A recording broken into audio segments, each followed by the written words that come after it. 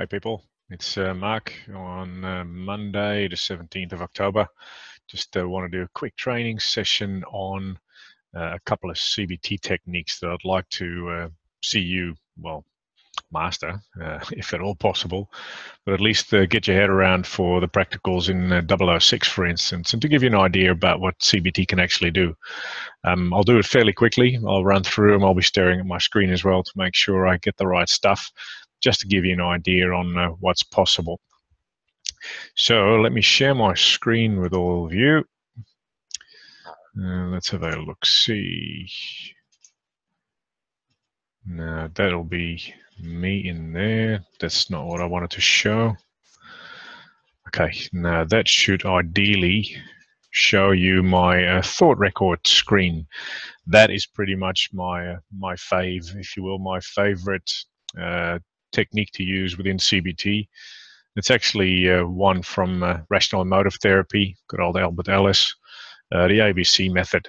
So if you follow this one through, you can actually use this with pretty much every type of client that has some form of rational thinking going on. The overly emotional ones might not work yet. People that are lacking logical reasoning skills might not work properly. Deep distressed people might not work at that time, but anyone who comes in with problems that they can think quite logically about but are still stuck in some sort of emotion, that's where you can use this thought record for. And that's many people. You can use it for a lot of stuff. Now remember that the ABC model, cognitive behavioral therapy in the ABC model, revolves around the notion that our thoughts influence our feelings, our emotions, and our thoughts and feelings influence our behavior. So if we have a certain thought, or let's put it this way, if something happens and we have a strong emotional reaction to that, then CBT says those strong emotional reactions are caused by a certain thought or thought pattern or core belief or a schema or automatic thoughts that precede that. So the fact that we see something happen and feel devastated, or maybe on the happy side as well, feel really happy, it could be positive emotion too, is based on us thinking something about that. Now, when it comes to not so effective thoughts and not so effective feelings, the thought record is a really good tool for you to get your client to think about what they actually must be feeling, or must be thinking and must be feeling, in order to get a certain reaction from them, if that makes sense. So you're trying to get them to get clear on what it is that they're saying to themselves, why certain things are happening, and then to try and turn that around into something else, to restructure that. So look at this one. For instance, I'll walk you through an example. What you first try and do, well, actually, I'll scroll through the example. It's probably the easiest way. And I can send you this stuff by PDF over email if you want to have it. So say that a client comes in completely distraught because they think they're going to lose their job. And that's their problem. So you might do some EAP, some employee assistance counseling, and your client rings you, say, man, I'm so doomed, I'm going to get fired. And say, okay, well, what happened? So the first thing, the activating event in the ABC model, is finding out what actually happens. And that is, in this case, number one, describe the situation on the thought record. So this person will say, well, I had an argument with my boss. That's pretty factual. And with this column, that's the main thing that you want to focus on. It needs to be something factual, something where you can taste, hear, touch, feel, smell, see. So make sure that don't say, oh, he was so angry. My boss was really angry, because that's not a fact. That's an opinion. So the describe the situation column is always about stating the facts. Something happened. What happened? If I had a camera, like an old one with a little wheel, and I was recording your life, what happened? What can I see, hear, touch, taste, smell? So once you've got that clear, very often clients will be able to come up with the mood that they have. So A, B, C, activating event, beliefs, consequences. Generally, they're very aware of what the consequences are. So go there first, and that's actually number 2 on the thought record. So get them to describe their mood. So they had an argument with their boss, and they felt high anxiety, in this case 80% in this example. So you go, okay, well, that's cool. So I know what I felt, I know what I did. So therefore, the anxiety is related to that specific event. Now that makes complete sense. Now, the third thing that you want to do when you got that thought record there is find out, is find out what the thoughts were, or the automatic thoughts that were associated with that sense of anxiety. Now, that's where it gets tricky, because thoughts are so automatic, and that's something for another workshop, really. Generally, we're not aware what we're thinking before we actually feel something. So you've had this argument with your boss, and without really thinking about it, you come out the conversation feeling completely anxious. Now, you wouldn't have a clue what you just thought in order to feel that certain way. Well, that's the task of the counselor, to find out what it is that actually was going on in the client's mind in order for them to feel so anxious based on that event of having an argument with their boss. In that column, number 3, identify automatic thoughts or images. You can make them come up with anything. It could be one letter or one word expletives. It could be sentences. It could be statements. It could be anything.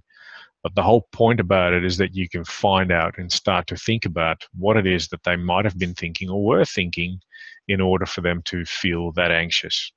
And generally, it will have to do something with, for instance, I'll get fired, or he's so stupid, or I wish I can tell him off, or, like I said, the one-word expletives. And down the bottom there in that list, you can actually see the questions that you could ask the client. See, and when you do that, clients will generally start to brainstorm with you, and things will come out. Maybe you'll have to prompt them first for the first one.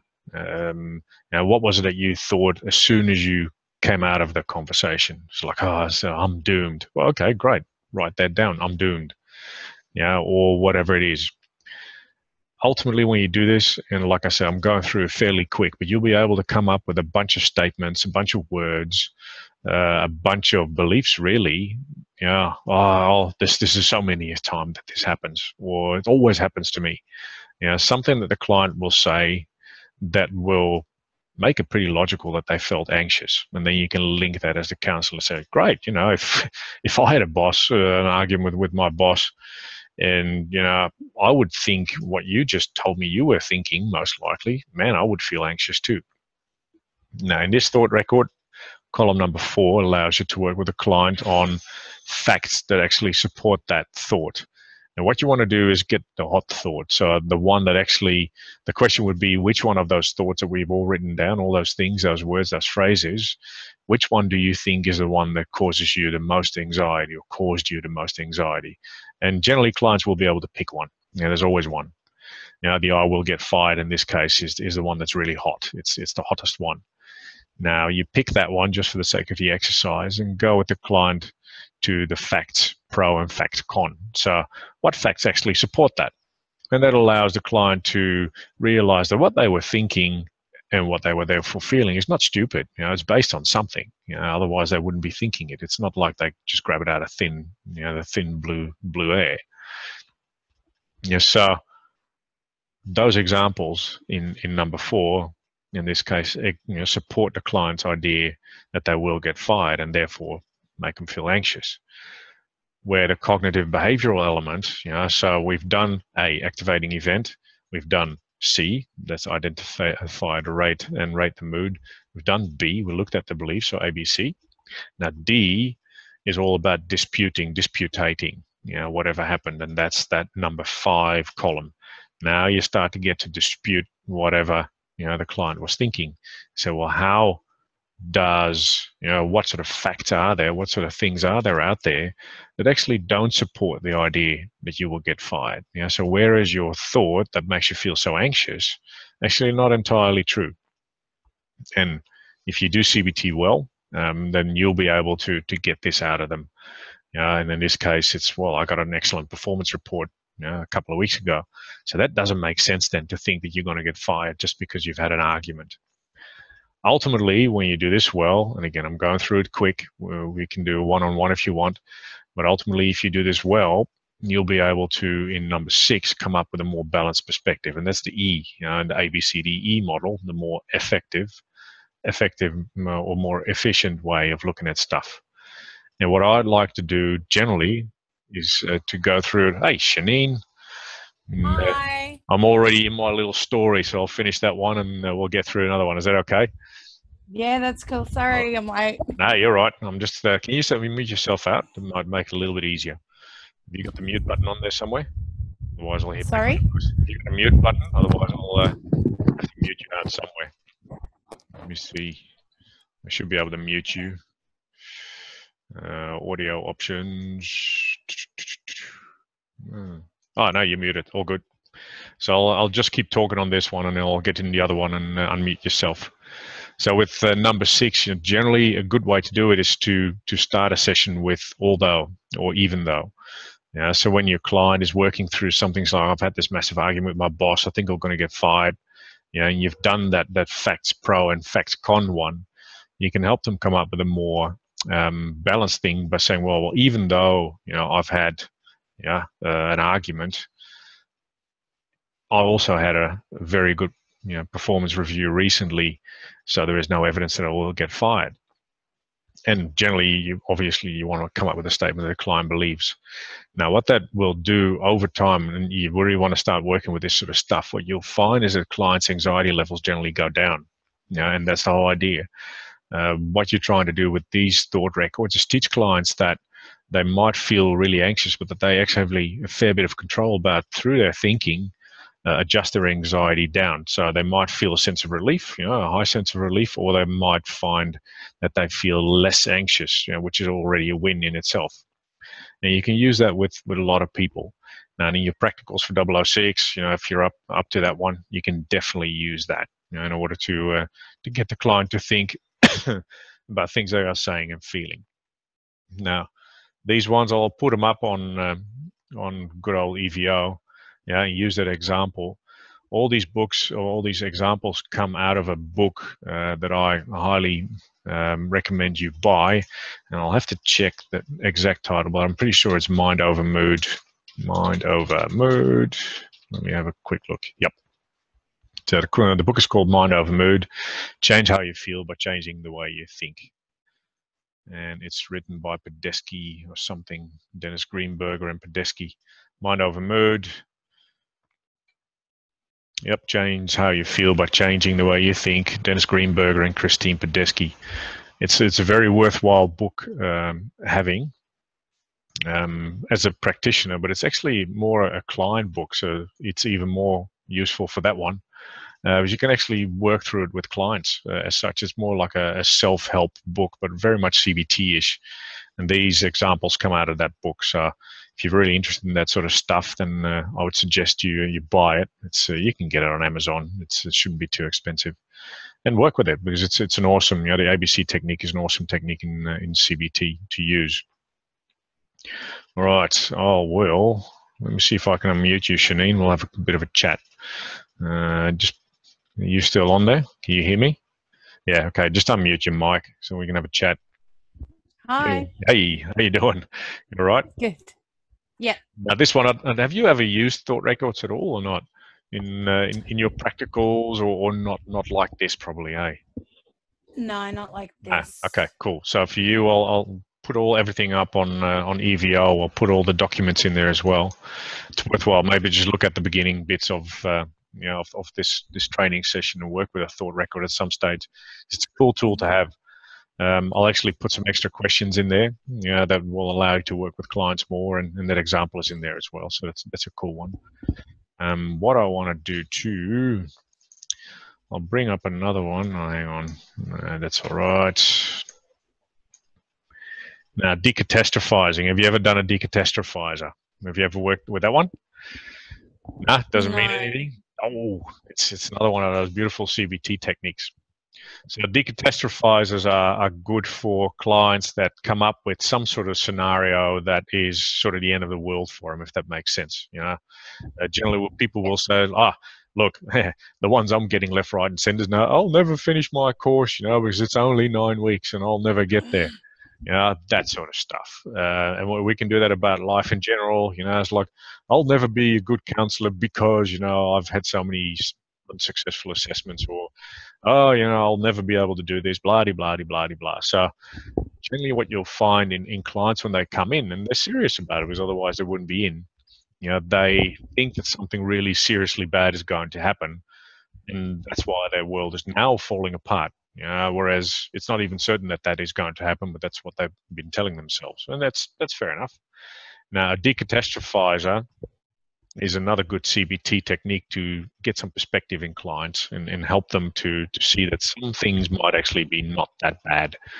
And I'll go through the example probably straight away because that makes it easier. Now, these are worksheets, so I'll send them to you as well, everyone. So when you look at this one, for instance, someone comes and says, "Look, I'm feeling so sick. My health is never going to get better." Now, that's obviously something that would set off a bit of anxiety. Yeah, rightly so. Decatastrophizer, you want to make sure that your clients actually are as specific as possible in what they're saying, because they say, "Oh, nothing is ever going right for me. It's all going wrong. I'll never be happy," or whatever. It's like, yeah, right. Okay, can't really do much with that one in CBT terms. But especially when it gets to health or work or whatever, something like that, you can become quite specific on what's going on, and that's the whole idea of this exercise. So, try and get them to state as specifically as possible, something that they think is going to happen that's really bad. Now, would you have an example, for instance, Shani, for yourself? Can you just think of one that you, just because you've been reading 006 and already way past it, you go like, "Oh yeah, I recognize that in myself." Yeah, like you want an example of like something that is Well, something you're worried about that might happen, and it could be anything. And if it's too personal, don't share it. But something that you sometimes overthink. In terms of worries, like, "Oh my gosh, what are your predictions, or what is a prediction of something you fear will happen that you just can't get out of your head, and seems really serious?" That pretty much that I won't finish this course, even though I know that I will. It's just, but my brain is going, yeah, it's not going to happen. So the statement, the catastrophe is that you will not be able to finish the counseling diploma. Yeah, pretty specific. Yeah. So how awful would that be on a scale from 0 to 100? 100% being super bad, obviously. So yeah, if it'd you probably weren't, be 90%, I reckon. Yeah, pretty bad. Because I've put so much into it. Yeah, right. Okay. Now, yeah. Right. So if you would have a client, and that could be a real case scenario, hey, it's like I've had clients like that, especially in EAP counseling, the employee assistance stuff, which is all really brief, and they come to the phone and say, "I'm going to get fired." I said, okay, and that's pretty much their welcoming statement is like, "Okay, what can I do for you today?" It's like, "Oh, I'm going to lose my job." So, okay, how so? And then the whole story starts unraveling, and obviously you have to do some PCT on that one and get the story out. But ultimately, their statement or their catastrophic statement is, "I'm going to lose my job." Yeah, and in this case, in your case, would be, "Well, I'm not going to finish the diploma." Now, as a CBT technique, and again, it's a simple one, so it might be sometimes it's too simple for really serious issues, but you can try it out. The whole idea is to get people to have a different perspective on things. So are they really going to lose their job? Are you really not going to finish your diploma? Well, that's where these sort of decatastrophizing techniques are for. So the first one would be, how likely is it that this is going to happen? That could actually be a question you would ask your client. So in your case, how likely is it that you are not going to finish your diploma? How realistic is that? I reckon I probably will finish it because I've got it all set out.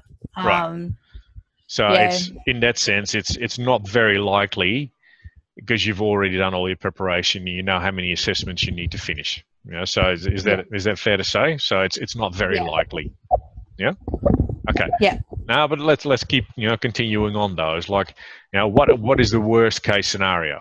Well, I'll prompt you that one. The worst case scenario I could think is, well, I've done all my planning and something really bad happens, because of which I still can't finish my course. Yeah. And then I'll feel even worse because now I've done all this work and I've done all this planning, and now my fear is still, turning into reality, which is totally crap. So that's just 100% bad, So, okay. Yeah. Now, what would be the best case scenario? Well, the best case scenario is that I actually finish ahead of schedule, for instance, that I beat my own schedule and I'm done in about a month, it's like something like that. So, okay, cool. Yeah. Now, the whole idea is, for those questions to be asked of a client is to get them to think about other things than what they think is the only road, if that makes sense, So when I get a client that says, look, I'm going to get fired, and they're totally convinced that that's going to happen, then if that is what is going around their heads, obviously feel quite bad. The whole idea is like, well, how do you know for sure? That's always my question. How do you know? Is it 100%? Do you know 100% sure that you're going to get fired? Well, the answer is 9 out of 10 times is no, they don't. But there's a fair chance. So, yeah, okay, that's fair enough, and we'll talk about that.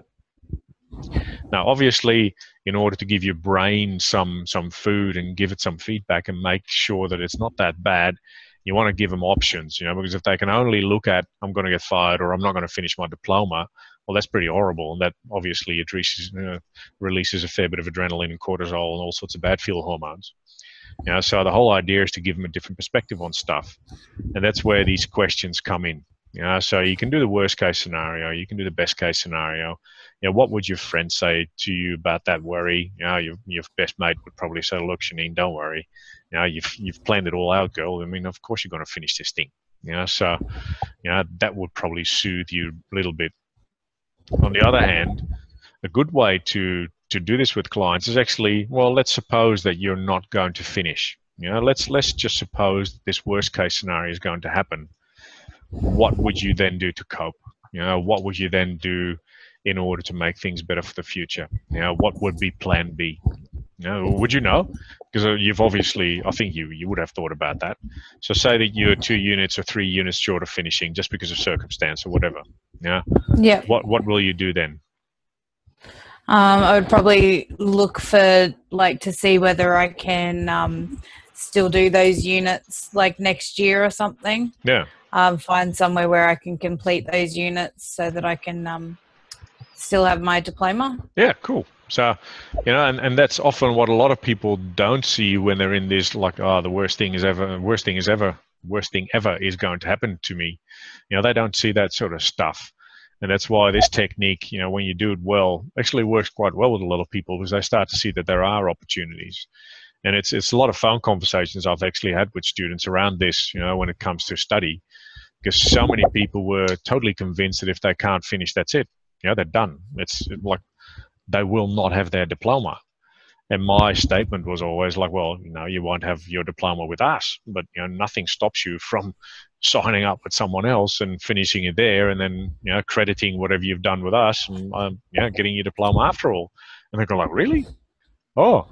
And the amount of students that I've had that said, oh no, I thought that was it. I would have to start from scratch again. So no, of course not. You got credits for units that you've finished. Now, and just talking through that sort of alleviated so much of their anxiety and stress, that they felt in having to do as much as possible. It was, even though it would be, not fun, it wouldn't be the end of the world. That was the whole idea. And I think that's where this catastrophizing technique can work quite well for. Especially, can you actually see that screen with the stuff up? Does that show? Yeah. Yeah. Okay. Cool. Yeah. So, not only can you talk about coping stuff, you can also talk about, all right, now what is going to happen, or what can you do, or what can you say to yourself, that will put this whole catastrophe of yours in a slightly different light. And it's very similar to the ABC model. You would say something to yourself, well, even though there is a chance that I might not make it, I know I will have second options, for me to pursue. And that's a slightly leaning on the negative side one. But a more positive could be well, even though I might be thinking about not finishing, I've put so much, preparation work in place that I'll probably finish anyway. So it's not a big deal. Or even though I might feel nervous about it, I am fairly convinced that I'll actually make it. And when you then go back to say, well, relating back to that anxiety feeling of 90%, how do you feel now? Well, generally people will say, I feel a lot better, or actually I don't feel that anxious anymore. It feels slightly better for me. Yeah, and that is a good exercise to do, because again, the whole idea for clients is generally that they feel out of control. And if you can give them a sense of control through working with them and making them come up with, alternative resources or other ways of doing stuff, or alternative ways of finding a solution, or actually making them realize, not making them realize, helping them realize that it is actually not that bad as they thought it was, then they feel better and go away and feel a sense of control of their own lives rather than life just happening to them. It makes sense, hey? Yeah. So that's a cool one to add to your database as well. And again, you've done it already, Shanine, so don't worry about it. But for the people that are still looking at 006 pracs, a decatastrophizing technique, throw one in, because that's major marks already straight away from me. And again, I'll attach all this to the recording anyway. And the last thing I want to go through is this one. Have you ever looked at a list of cognitive distortions, or do you know of them, Shanine? Was it through reading 006 maybe that there were a couple in there? There were a couple in there, Yeah. but I don't think that it was an actual big list like this. No, I don't think so. It was a little while ago that I did 006. I'm trying to remember. Yes, but obviously you remember everything because it's completely sharp and all fresh in your head. Huh? Yeah, I know how it works. I remember snippets. Look, it's a bit of a brain melt with all the information. Don't worry, I still have to grab my books every now and then if I do a session with a client and I think, oh my gosh, how do I deal with that again? It's like I still grab for my books. Don't worry. So a couple that I want to go through just for the fun of it, because this is generally what happens in people, and once you start to listen for them, and that's sort of the key message in this one, start listening for this stuff, because you hear clients make statements like this, left, right, and center, all or nothing thinking. Oh, nothing ever goes right, or say that you're on a diet or something and you've actually had a biscuit. It's like, oh, my whole diet has gone to smithereens now because I've had one biscuit or whatever it is. Or now that I've didn't pass this assessment, oh, my whole unit is screwed up. So a lot of people will do some sort of all or nothing thinking, very black and white. And it's good to be aware of that, because when it is, you can do either an ABC model or a decatastrophizer on it, because very often that'll lead to very strong emotions, positively or negatively. And overgeneralization is another really random one. Very often you can recognize those by people that say always, never, or nothing. They'll use generalizing words. Oh, nothing ever works out for me. Like, seriously, nothing? You got out of bed this morning, didn't you? Well, never say that to a client, because that's a bit disrespectful. But very often, people will say, oh, this whole course, I haven't been able to do this course at all. And you look at all the successful assessments and say, well, not really true. But if that's in their head, you'll have to work with that. And then obviously facts that prove them wrong will help them, to put their thinking right a little bit. A mental filter is a big one, where, for instance, you do a public speaking engagement and 10 people come up afterwards and telling you how great it was and how much they got out of it. And one person actually tells you they thought it was a bit boring. Who are you going to remember? Well, it depends on how you're inclined, but very often, people will put a mental filter on and will think of this public speaking engagement as the worst thing ever, because one person out of a crowd of 100 told them it was a bit boring, even though all the rest told them it was a really good speech. And we do that. We tend to do that. We put mental filters on stuff. And again, having a reality perspective on that one and discussing that one with a counselor, or as a counselor, hearing clients utter mental filter stuff, is a good one to pick them up on.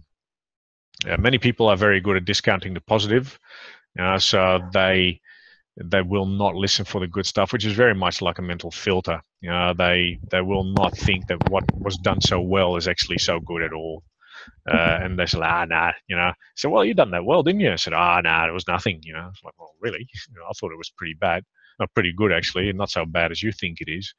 And many people will not do that, and that's again, your job as a counselor is to pick them up on that one and say, well, where else have you done things really well? Because this has gone well. Where else have you done that? Jumping to conclusions, that's one of my favorites.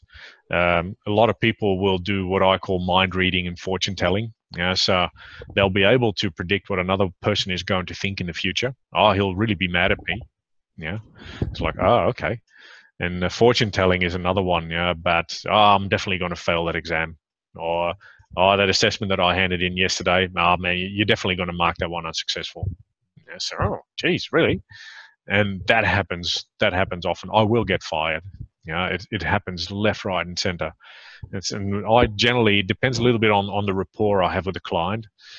But if that happens in my practice, I generally will make a little bit of fun out of them. If the rapport is really good and say, oh, geez, it sounds like you're really good at telling, being a fortune teller and you're predicting the future. Can you predict my future for me? It's like you seem to have that sussed. You just told me that that person is going to be mad and you're going to get fired. And you know what? If I buy a lottery ticket, am I going to win? And they sort of look at you and say, well, what do you mean? So, well, you're predicting the future here, and apparently you're very good at it. So it's because it made you feel really bad. So can you do something for me that makes me feel really good? And they sort of start to snicker and sniggle a little bit. It's like, no. So great. Okay, let's look at what you're now actually doing. You're predicting the future. Now, how do you know that's true? And then it's back to a decatastrophize or back to an ABC model. Magnification is a big one. So they've done something minor badly, and then it's this major thing that they've done super badly. You'll hear people do that too. So they'll exaggerate whatever is going bad and minimize whatever is going really well, just because their mindset is just on things being bad, and it happens so often. Emotional reasoning is a big one. People feel a certain things, and because they feel a certain way, that thing is actually a fact. The example they give here, well, I feel really anxious to jump on a plane, so flying must be dangerous. Well, where'd you make that one up? But it happens quite often. So it's emotional reasoning. Just because you feel a certain way about something doesn't mean it's actually going to happen. But that's what a lot of people think. And as a counselor, you need to be able to pick up on that one because it's a good one for an ABC model. Should statements. That's what I pick people up on quite often. Should, must, ought to, got to, have to, need. All those statements indicate that something is wrong in their thinking because who told them? Based on what? Is that is it the Bible? Is it the law? Is it your mum? Is it your dad? Is it your imaginary friend in your head? Your imaginary enemy in your head? Where did you get that from? Who told you? And sometimes it's okay because it's correct. If it's based on a spiritual belief or based on anything else, that could definitely be that's how they want to live. But very often, should statements are based on some sort of vague idea about how things are supposed to be done. And it doesn't necessarily have to be done a certain way. There's plenty of ways to do something. So I'm always trying to get people to this is what I call necessity language. It needs to be done a certain way. It has to be done a certain way, or to, have to, got to, should. Whereas I try to get them to what I call possibility language. Could, decide, opt, choose, some words like that. You can do certain things a certain way. Not that you should do them, but you can choose to do them a certain way, and it generally makes it a lot lighter. And the last two I'll actually discuss because then my time is up. Is labeling. So a lot of people will stick a negative label on something that happened that's not so good. So they made a mistake and they call themselves a loser, or they got an assessment back unsuccessful and they call themselves a failure, or they didn't make some sort of cut and therefore they're no-hopers. A lot of people do that. And again, as a counselor, you need to be able to pick them up on that one and say, well, where do you do that? And they do it with other people as well. You hear people talking about their boss as an absolute a-hole or whatever. It's just, why? Where'd you pick that up? And obviously, it's because of what they're thinking. And the last one, that's a big one, is personalization and blame. A lot of people take on the problems of the world as being caused by them, and therefore they are to blame for something. And that's, especially people with a lack of self-worth, it's a major issue. Because the fact that, I don't know, your children didn't do well at school is not your fault necessarily. Whereas I've had people say that it's like, I'm such a bad mother, father, whatever, because my children are not doing well at school. It's like, okay, let's discuss that. It's not your fault. But very Many people will do that, especially when they're depressed or anxious. It's depression, it's all their fault. Like, I just feel horrible. Why? Because my friend doesn't want to see me anymore, and it must be my fault. Whereas maybe the friend just has reasons for not doing that. Yeah. And again, there's plenty of ways to undercut that and look at it. So again, those three, cognitive. This is actually called cognitive restructuring, and there's a bit more in that where you can challenge that one. There's information in that I'll leave because I just have to be aware of time a little bit. So look at those one: cognitive restructuring, the ABC model, the one that I've discussed, very first one, and the decatastrophize. Right, three awesome CBT techniques that you can study further. And I would suggest that you just add them to your toolbox because they're really cool tools to have and start working with. Are they the only ones? Nah, absolutely not. There's plenty. But take a couple and make them your own. Learn how to work with them properly in clientele. And then you'll start to become pretty good at it. And then you can start to add a couple other techniques on top. But at least you'll have 3 or 4 basic CBT tools in your toolkit, which is always a good idea. Well, like I said, and you didn't hear that, Shaneen, but my favorite is the ABC model, the thought record. It's such a cool, it's such a cool tool to work with, and most clients take to it quite easily.